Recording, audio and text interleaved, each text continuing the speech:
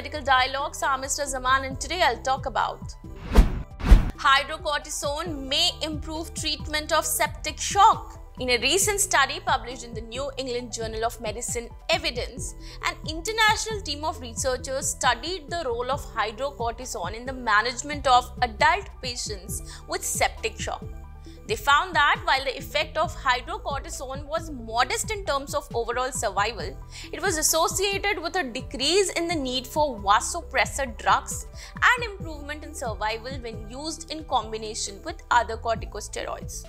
The research team performed a meta-analysis of the effect of hydrocortisone on patients with septic shock by pooling individual data from studies conducted between 1998 and 2019, including adult patients with sepsis or septic shock who received intravenous hydrocortisone at a maximum daily dose of 400 mg for at least 72 hours, or a placebo.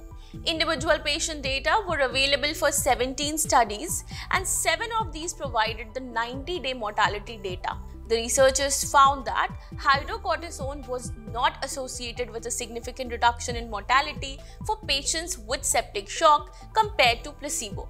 Hydrocortisone was, however, associated with a significant increase on average of 1.24 days in the number of days without the need for vasopressor drugs.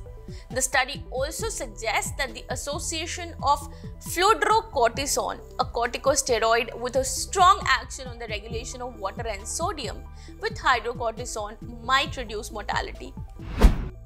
That's all for today. Stay tuned to Medical Dialogues for latest updates. Never miss a medical update from Medical Dialogues. Like, subscribe, and press the bell icon.